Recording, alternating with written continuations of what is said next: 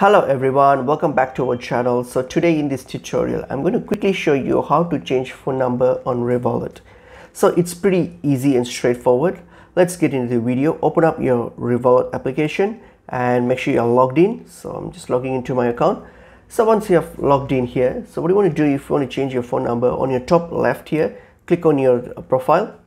So once you click on your profile, scroll down and you will see an option called account. So, right, click on account. So once you get to account here, you will see an option called personal details.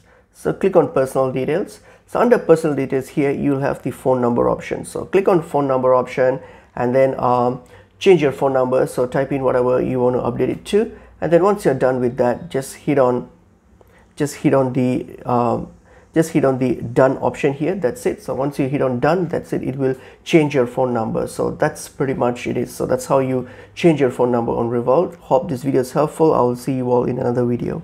Thank you.